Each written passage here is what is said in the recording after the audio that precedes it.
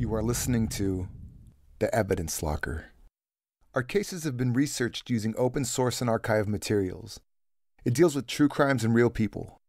Each episode is produced with the utmost respect to the victims, their families, and loved ones. It was September 7th, 1996, a balmy night in Las Vegas, Nevada. Thousands of people flocked to the glitzy city to watch the heavyweight title boxing match between Mike Tyson and Bruce Sheldon. It was the hottest ticket in town. Celebrities and millionaires streamed into the MGM Grand to watch the fight. It only took Tyson 50 seconds to knock Sheldon out. Some spectators had not even made it to their seats yet, and it was all over. However, Tyson and Sheldon's was not the only fight of the night.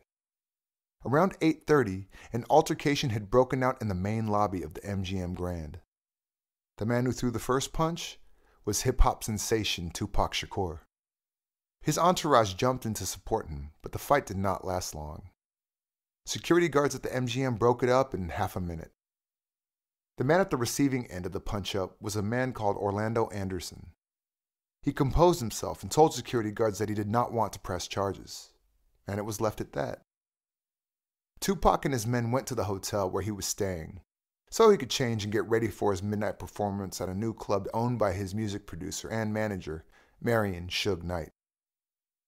But he never did make it to that performance. By the end of the night, the 25-year-old Tupac Shakur would be dead.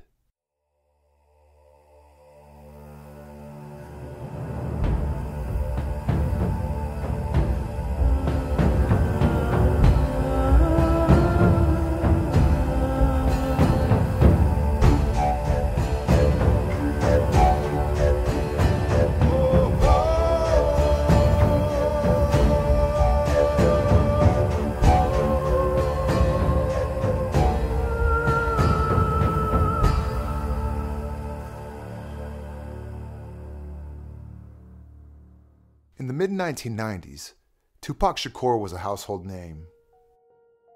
Tupac, also known at the time by his alias, Machiavelli, is consistently ranked as one of the most influential rappers to ever hold a microphone. His album All Eyes on Me, along with his greatest hits, were among the best-selling albums in the United States. But the road to the top of hip-hop wasn't always a smooth one. In fact, it was his tough childhood that inspired most of his lyrics and his poetry. His vision was to connect with the people in the ghetto on an inspirational level. He wanted to tell what he saw in the streets: violence, injustice, prejudice, and he did so in a very eloquent and poetic way. Tupac was born on June 16, 1971 in East Harlem, New York. When he was born, his name was Lassane Parrish Crooks. A year later, his mother changed his name to Tupac, which means Shining Serpent. He was named after Tupac Amaru II, a Peruvian revolutionary who was executed after leading an indigenous uprising against Spanish rule. His parents, Afeni Shakur and Billy Garland, were both active members of the far-left Black Panther Party. In fact, when Afeni was pregnant with Tupac, she stood trial for more than 150 charges of conspiracy against the United States government and New York landmarks.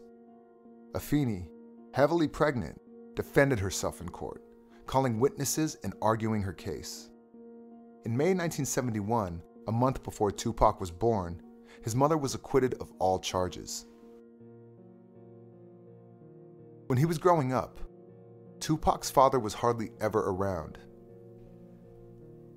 It was up to Afeni to raise her son, and she did the best she could. They lived in extreme poverty, and Tupac was exposed to life on the streets from a very young age. However, he found his escape in poetry and in literature. To escape the grim realities surrounding him, he read a lot. He would attribute a lot of his success as an artist to growing up with books. In 1986, Afeni and Tupac moved to Baltimore. After 2 years at a public high school, his mom managed to enroll him at the Baltimore School of Arts. There, Tupac thrived. From day one, it was clear that this passionate young man had a flair for performing, be it acting, dancing, or rapping. There was something special about Tupac. He could perform in a Shakespeare play and then compete in a rap battle and win.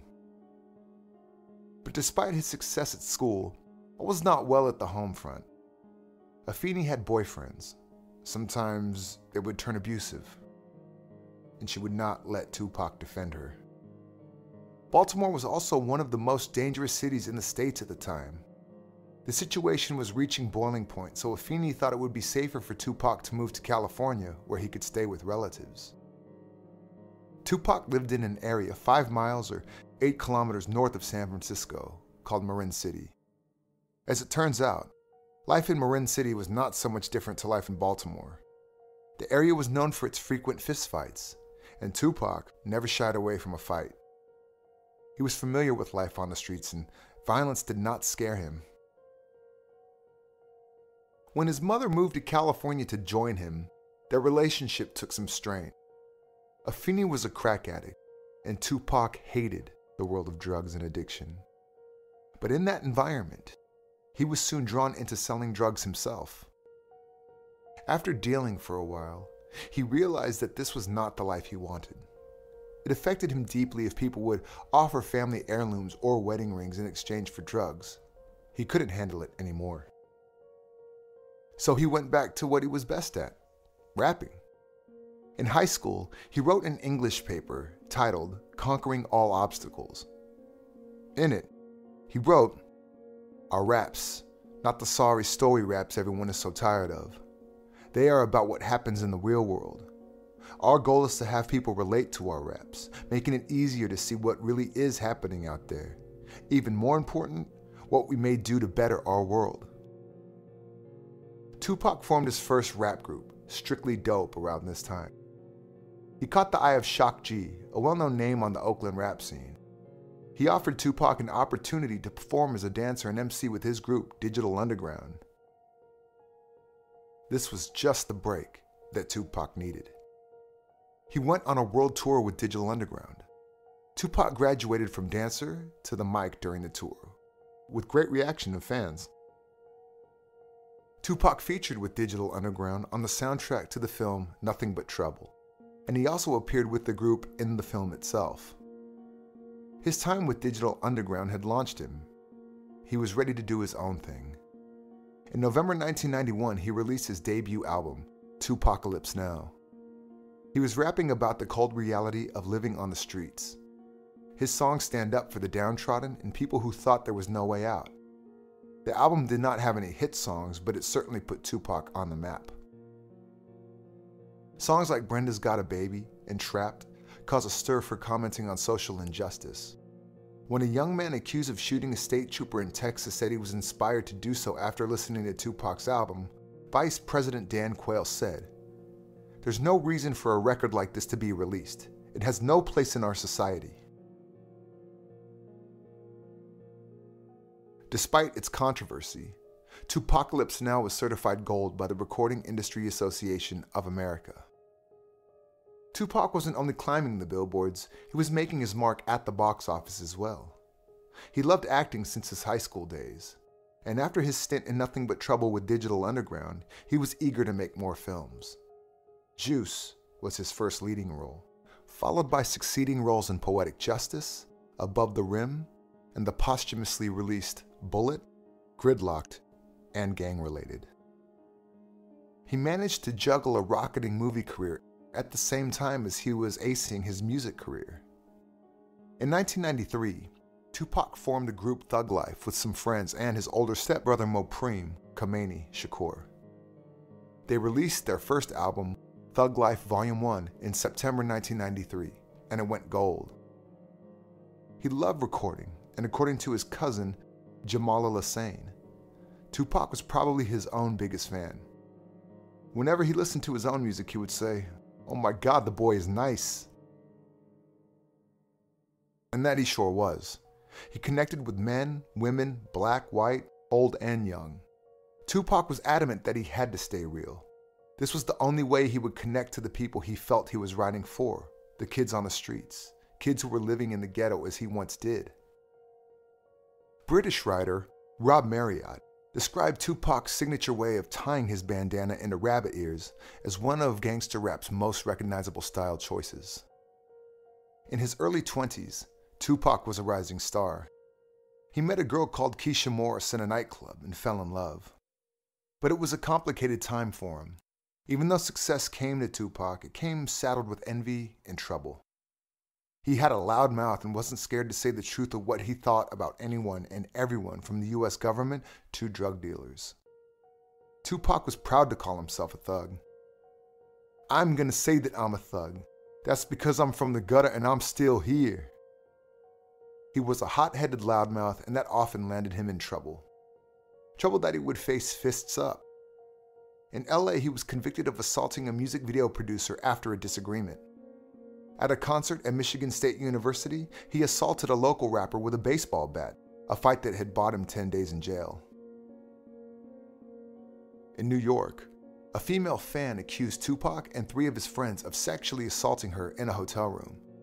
It was in the time of his trial that he was courting Keisha Morris. In fact, he stayed with her in her apartment. Keisha was young and did not know what to believe, but Tupac was very serious about her. He treated her with respect, and she was in love with him. Although the circumstances for their courtship wasn't ideal, their relationship was strong. On the night of November 30th, 1994, as he arrived at the Quad recording studios in Manhattan, he was ambushed. Tupac was shot at close range 5 times. He was also robbed of all his jewelry, valued at $40,000. He was rushed to the hospital and survived the attack. Less than 5 hours after the surgery and against doctors' orders, Tupac released himself from the hospital. He was on trial and he had to appear in court. Still recovering from this attack and attending court in his wheelchair, Tupac was acquitted of sodomy and weapons charges, but found guilty of sexual abuse or forcibly touching the woman's buttocks. He was sentenced to the maximum time, up to 4.5 years behind bars. Before he went to prison, Tupac proposed to Keisha Morris. She visited him as often as she could, daily if it were possible. The couple married 4 months into his prison stint. After Tupac had served 10 months of his 4.5-year sentence, his album, Me Against the World, went platinum and remained at the top of the Billboard 200 charts for over 4 weeks. This was when he received a visit from Suge Knight, the godfather of hip-hop. Suge, founder of Death Row Records alongside Dr. Dre, offered Tupac a deal. He would finance Tupac's appeal and pay the appellate bond of $1.4 million if Tupac would sign a record deal with Death Row Records. Tupac was ready to resume his freedom and agreed to the deal. He was released in October 1995 and went straight to the recording studio to record the album All Eyes on Me. In 1996, Tupac and Keisha had their marriage annulled. They were both very young and felt that they had married for the wrong reasons. Keisha went back to New York, and Tupac stayed in California. The album All Eyes on Me sold over 5 million copies, outselling the Rolling Stones and Madonna. It went platinum in only 3 weeks. He had been etched into music history, a force to be reckoned with. In an interview in Spain, American music journalist Chuck Phillips commented on the rise of a new kind of poet. "I like sacred texts, myths, proverbs, and scriptures. When Tupac came along, I thought he was quite the poet. It wasn't just how cleverly they rhymed. It wasn't just the rhythm or the cadence. I liked their attitude. It was the protest music in a way nobody had ever thought about before. These artists were brave, wise, and smart, wickedly smart. Tupac had so many sides. He wasn't afraid to write about his vulnerabilities." Tupac had the world at his feet. He had many famous friends like Snoop Dogg, Rosie Perez, Marlon Wayans, Jim Carrey, and Jada Pinkett Smith. Jada and Tupac were actually very close. He said that she was his heart and that she would be his friend for his whole life. He even wrote a poem titled Jada that was published in his book, The Rose That Grew from Concrete. One of Tupac's very close friends was a rapper from the East Coast named Christopher Wallace. otherwise known as the notorious B.I.G., or Biggie Smalls as his friends called him. The two rappers had a lot in common. They both grew up poor without fathers in neighborhoods where crime was rife and drugs were a part of life. While Tupac grew up in East Harlem and Baltimore, and Biggie grew up in Brooklyn's Bed-Stuy, Biggie often rapped about criminality and violence in Bed-Stuy, so both were storytellers of their circumstances. Around 1993, Tupac Shakur was just slightly ahead in the rap game, but he mentored his friend Biggie and let him crash on his couch whenever Biggie would visit California. Biggie's first break came when his album, Ready to Die, went platinum.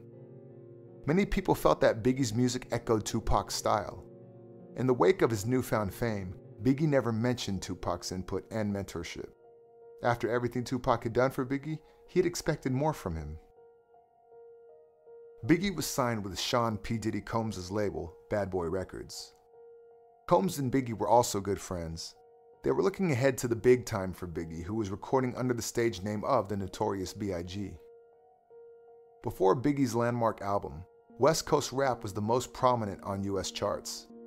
But when East Coast rappers had a hat in the ring and rivalry was about to rev up, the media had a field day, blowing up the situation between once friends, Tupac and Biggie. It was believed that their feud sparked the whole rivalry between East Coast and West Coast rappers. Things took a turn for the worse when Tupac blamed Biggie, Sean Combs, and their associates for orchestrating his robbery and shooting in November 1994. Biggie and his entourage were in the recording studios when Tupac arrived, but he denied having prior knowledge of the attack. Tupac wanted to set the record straight regarding this rivalry. "This is all about my image. It has nothing to do with me. I'm selling records. That's what I do for a living. Don't get it twisted. This is not my real life. This is not how my real life is supposed to be. I'm not supposed to have all these villains in my life." In 1995, after Tupac's release from prison, when he signed with Death Row Records, the feud grew even more intense. Death Row and Bad Boy did not see eye to eye. And now Tupac was with Death Row, and Biggie was with Bad Boy. The labels were also affiliated with the Crip and Blood gangs. Crip members were always seen wearing blue and Bloods red. It's no secret that the gangs were in a constant state of conflict in the 1990s. With his love for acting and theater, Tupac understood the Shakespearean psychology of inter-gang wars and intercultural conflict. This is what he said in an interview in 1995 comparing the East Coast-West Coast rivalry to a Shakespearean drama. "I love Shakespeare. He wrote some of the rawest stories, man. I mean, look at Romeo and Juliet. That's some serious ghetto shit. You got this guy Romeo from the Bloods who falls for Juliet, a female from the Crips, and everybody in both gangs is against them. So they have to sneak out and they end up dead for nothing. Real tragic stuff. And look how Shakespeare busts it up with Macbeth. He creates a tale about this king's wife who convinces a happy man to chase after her and kill her husband so he can take over the country. After he commits the murder, the dude starts having delusions just like in a Scarface song. I mean, the king's wife just screws this guy's whole life up for nothing." In June 1996, Tupac was still fuming after being shot and sent to jail. To retaliate, he did what he did best and wrote a song about it. The song turned out to be a battle song launching war against Biggie and his whole Bad Boy crew. "Hit 'em Up" was the ultimate provocation tactic, explicitly calling out names within the song itself. In it, Tupac even claims that he slept with Biggie's wife, R&B singer Faith Evans. Some of the lyrics that Tupac had written within the song go, "You claim to be a player, but I fucked your wife. Grab your Glocks when you see Tupac. Call the cops when you see Tupac, oh." And lastly, "Now it's all about Versace. You copied my style. 5 shots couldn't drop me. I took it and smiled. Now I'm back to set the record straight. With my AK, I'm still the thug that you love to hate." Biggie was enraged, especially about Tupac's claim that he had slept with Biggie's wife. Rumor has it that Biggie said to gang members that he was willing to pay big money for Tupac to be killed. Tupac was chuffed that he could finally say what he wanted to say. He knew that it would get under Biggie's skin, and he loved every moment. When his bodyguard Frank Alexander heard the song, he knew that Tupac was looking for trouble. He jokingly suggested that they should get more security. On September 6, 1996, Tupac was recording a music video at Lacey Studios in downtown LA. After a long day, he went to his apartment in Calabasas that he shared with his fiancée, Kidada Jones.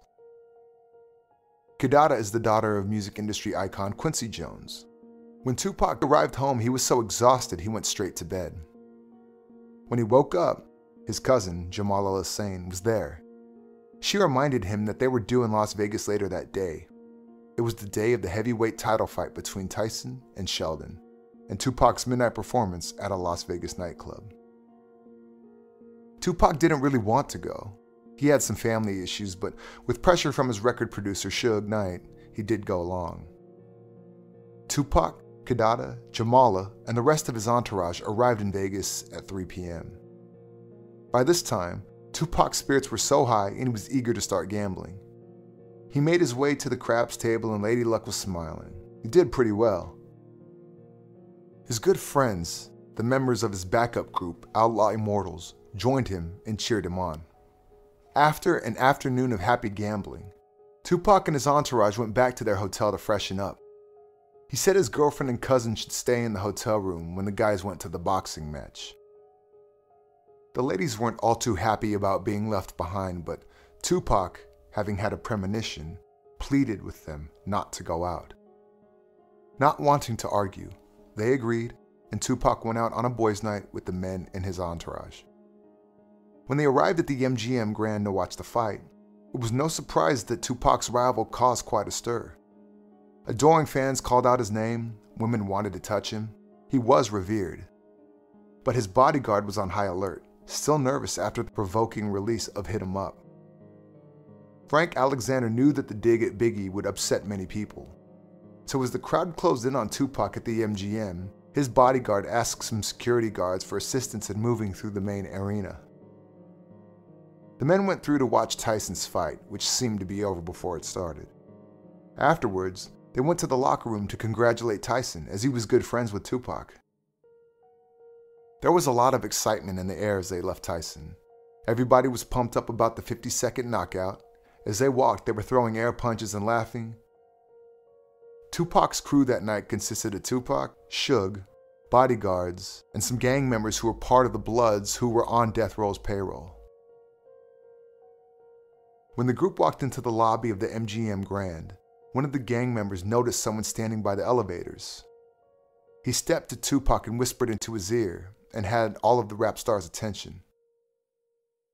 The man standing by the elevator was called Orlando "Baby Lane" Anderson. He was a member of the Southside Crips. Months earlier, Orlando had robbed and beaten one of Tupac's bodyguards in a Foot Locker store in Lakeview.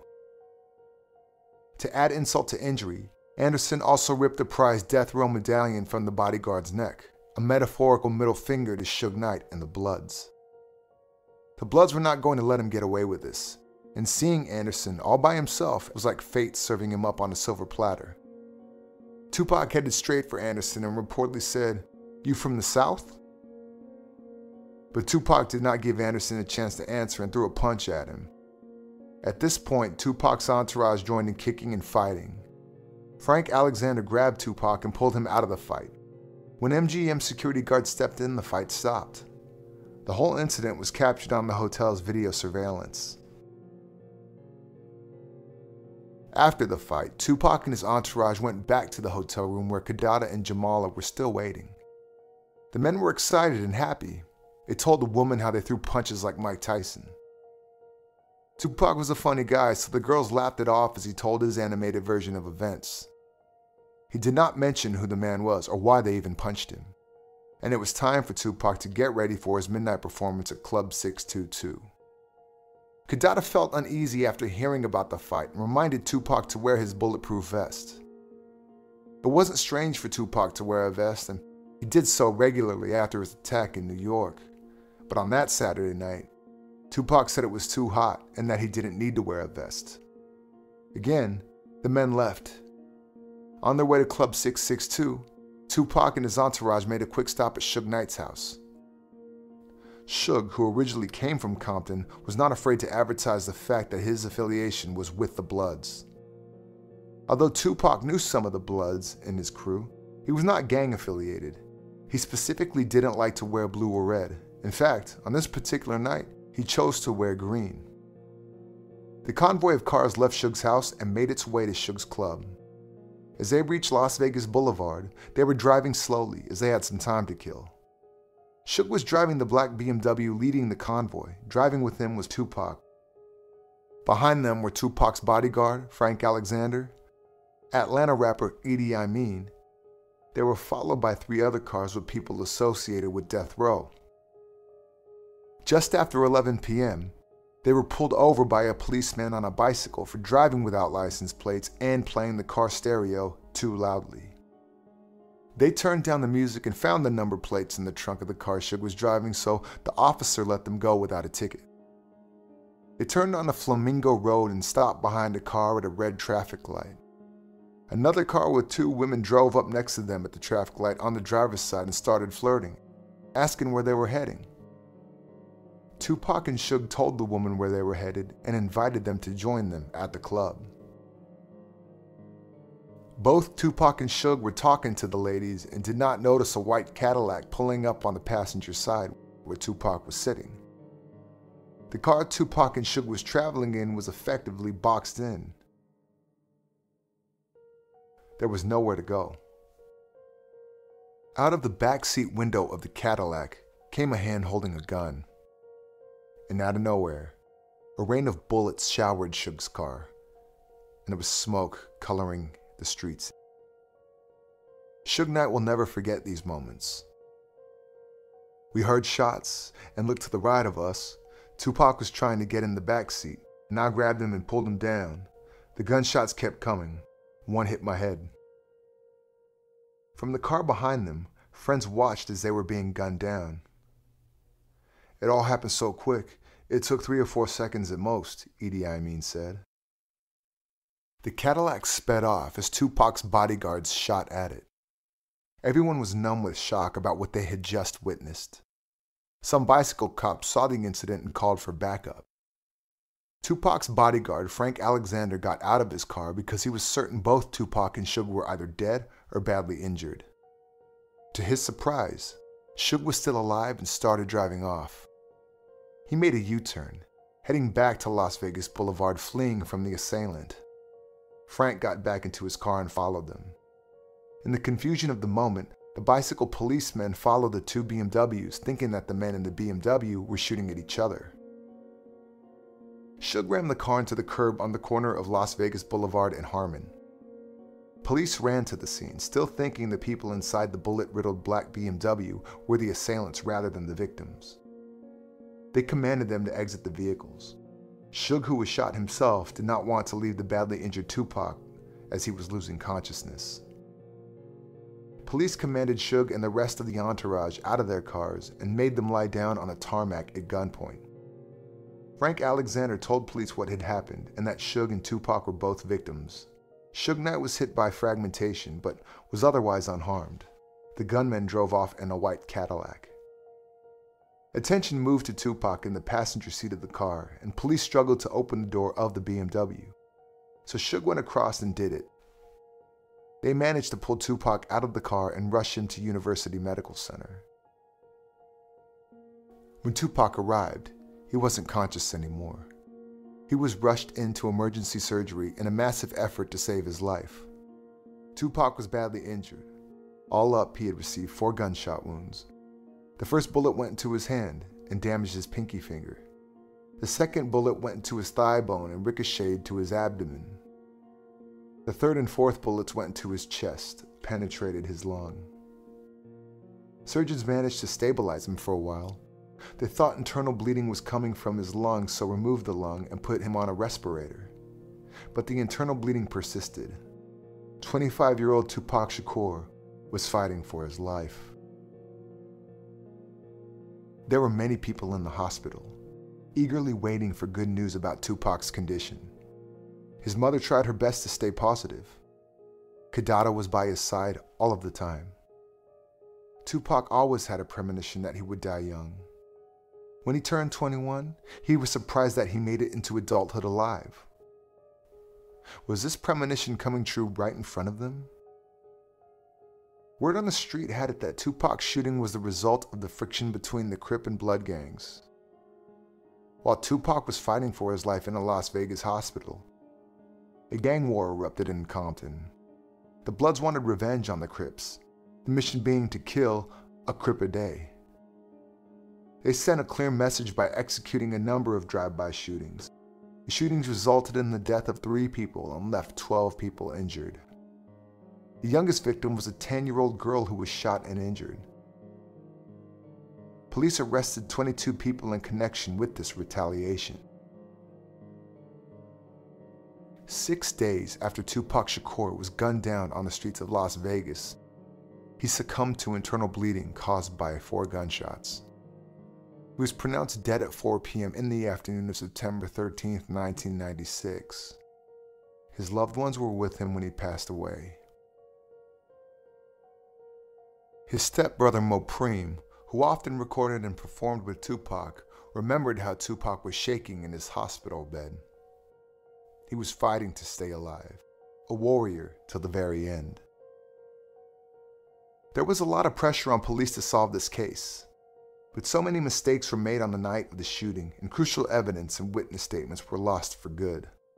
Firstly, the crime scene ended up being where the BMW stopped, not where the shooting had occurred. Bullet casings were either run over by cars or had rolled down the street into the gutter.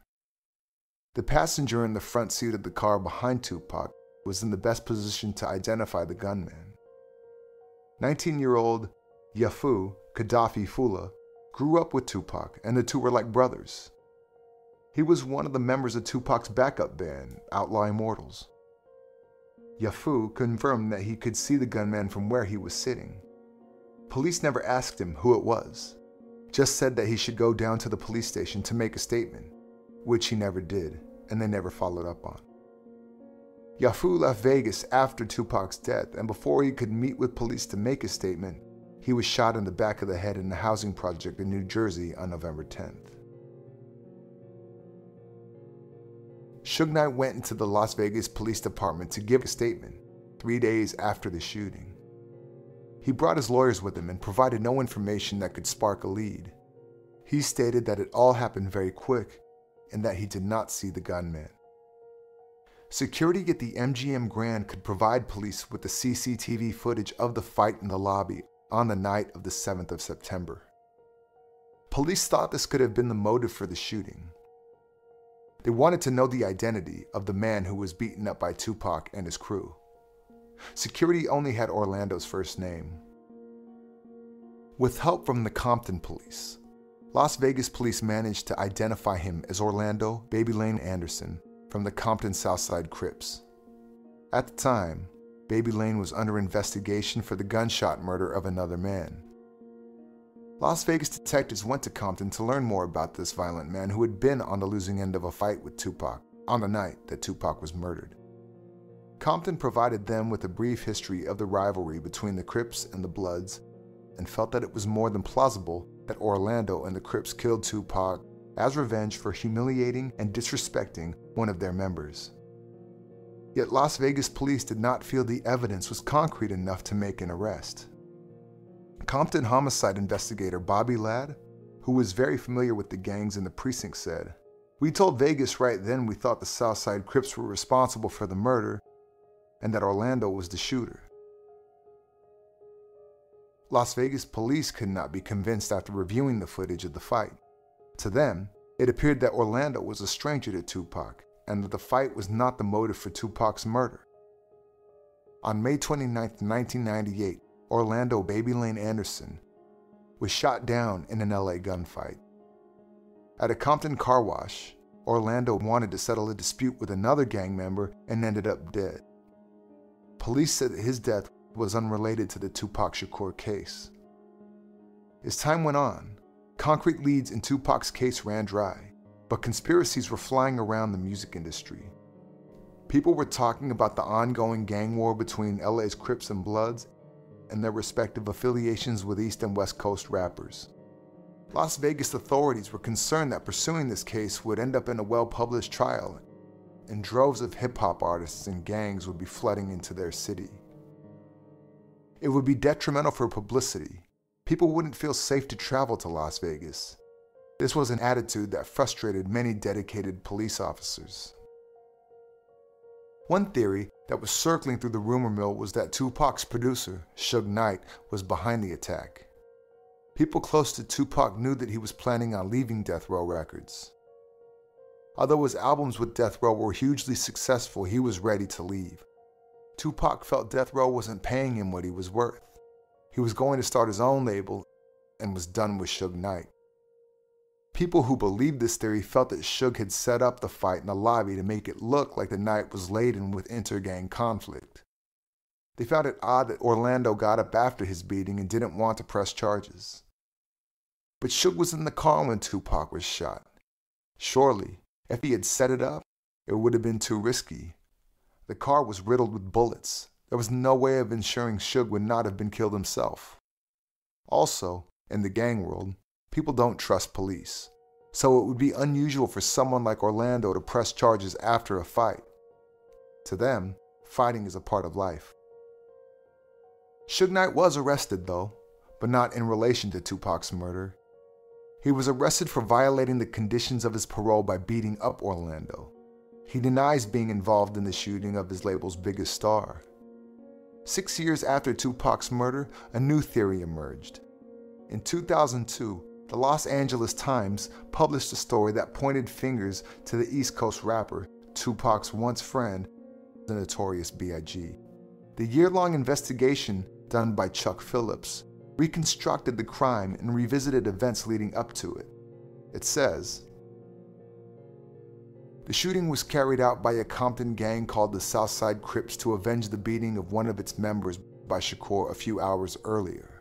Orlando Anderson, the Crip whom Shakur had attacked, fired the fatal shots.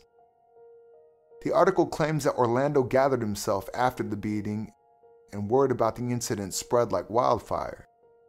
Crips gang members in Las Vegas at the time joined up with Orlando and urged him to retaliate.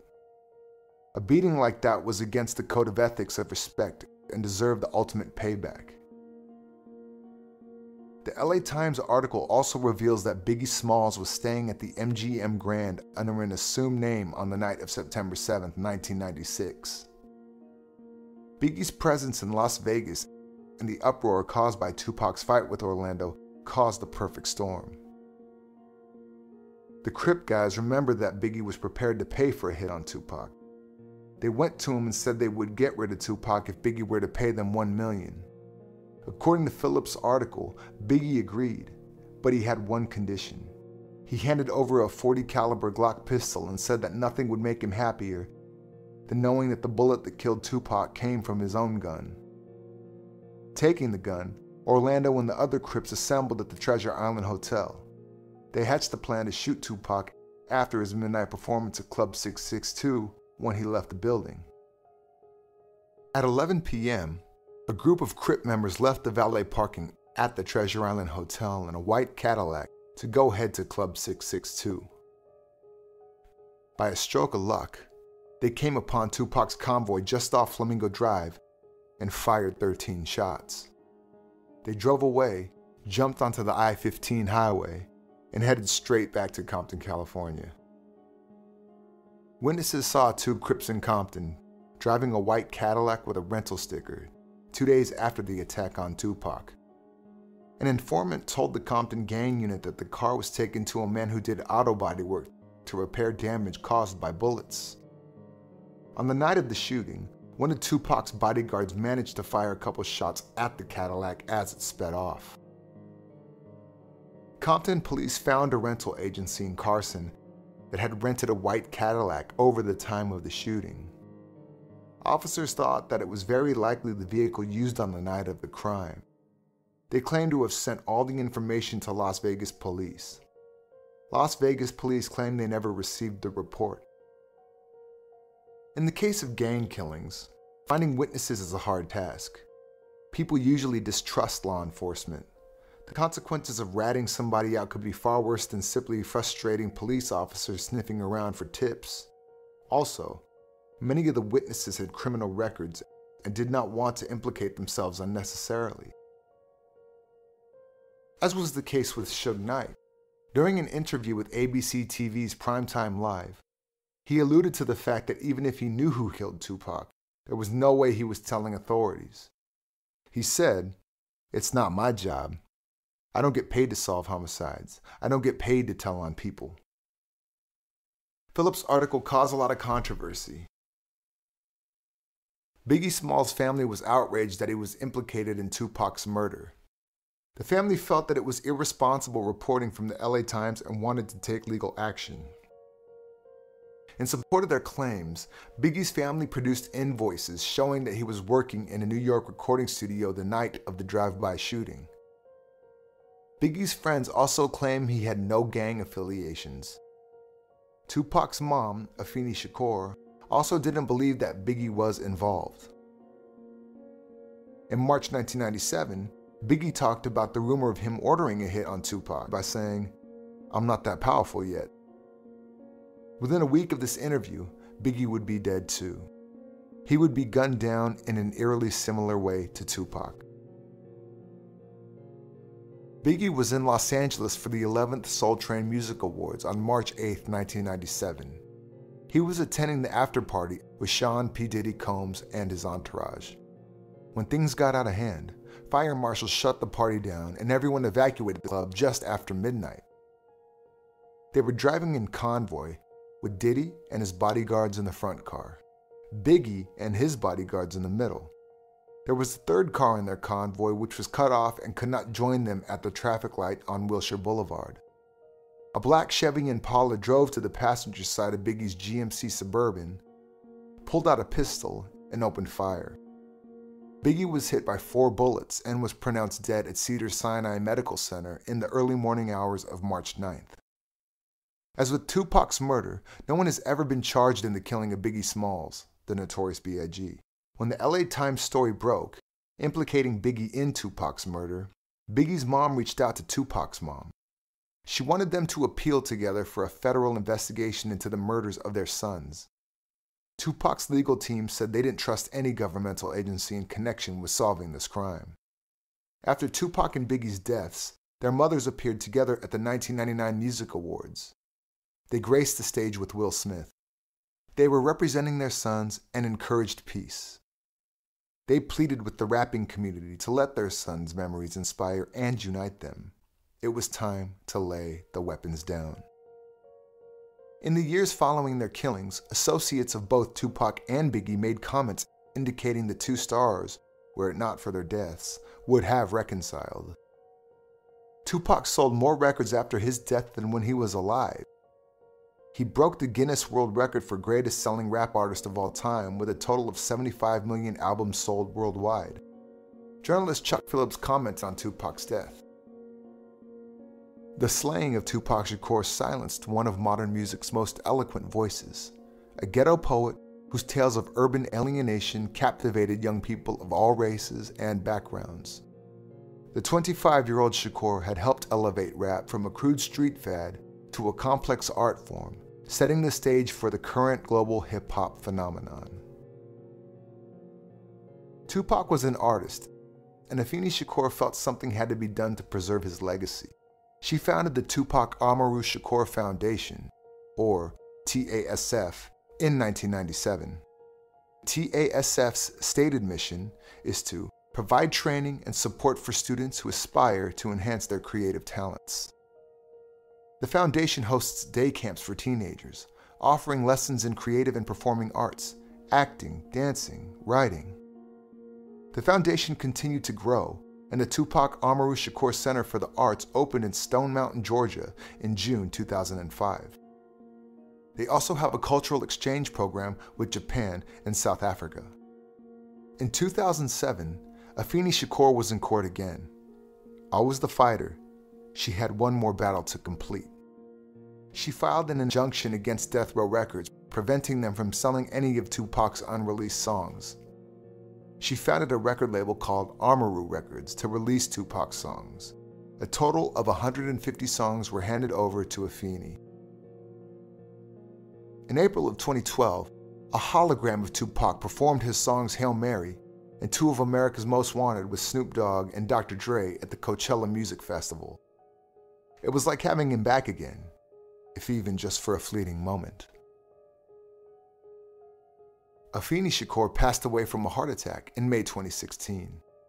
On April 7, 2017, on the first year that he was eligible, Shakur was inducted into the Music Hall of Fame.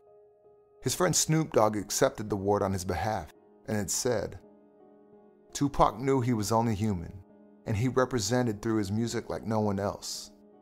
It was a fact he didn't shy away from. He wore it like a badge of honor.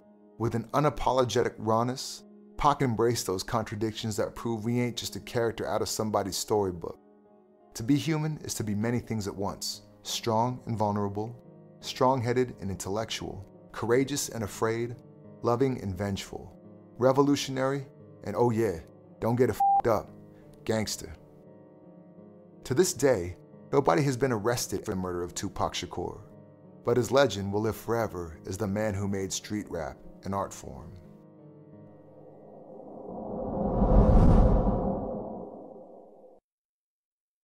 If you'd like to read more about this case, have a look at the resources used for this episode in the show notes. You would also enjoy Unsolved, Tupac and Biggie, and the documentary about Biggie Smalls called Notorious, both on Netflix. Afeni Shakur produced Tupac, Resurrection, a bio-documentary of Tupac telling his life story in his own words. If you like our podcast, please share with your friends. Also, visit and like our Facebook page at facebook.com/Evidence Locker Podcast to see more about today's case. This was the Evidence Locker. Thank you for listening.